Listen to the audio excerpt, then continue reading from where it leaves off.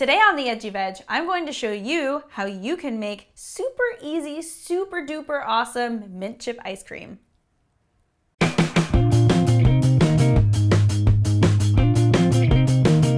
So to make our mint chocolate chip ice cream, we are going to use a multiple of different kinds of fats.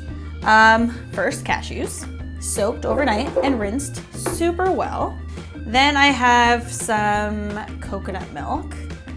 This is the stuff from the can, not from the carton, because if you put it in the fridge overnight, it separates the fat from the good stuff. I mean, from the water.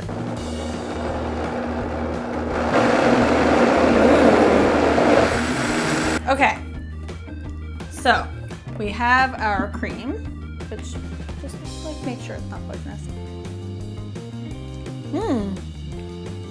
Very nice.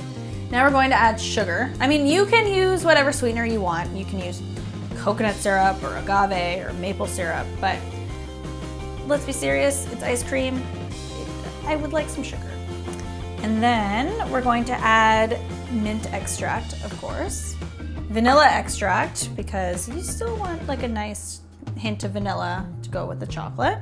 A pinch of salt to bring out all the flavors. And then for a little bit of color, we're going to add some mint leaves.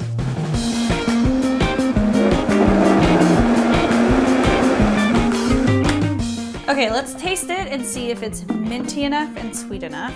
I will be a civilized human being and use a spoon and not my finger.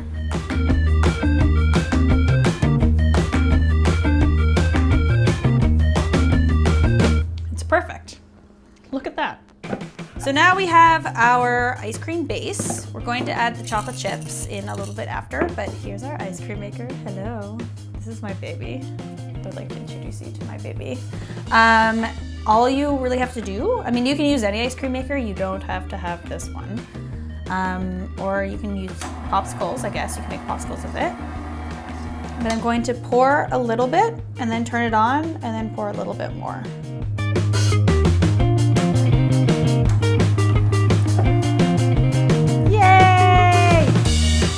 Okay, so now you want to add your chocolate chips. It's starting to get a little bit hard now, so you can just throw them in there. Anywhere between like half a cup to a cup is good. So after 30 minutes, you get this amazing, creamy, it's almost like soft serve. I mean, you could go longer or put this in the freezer and it'll get even harder.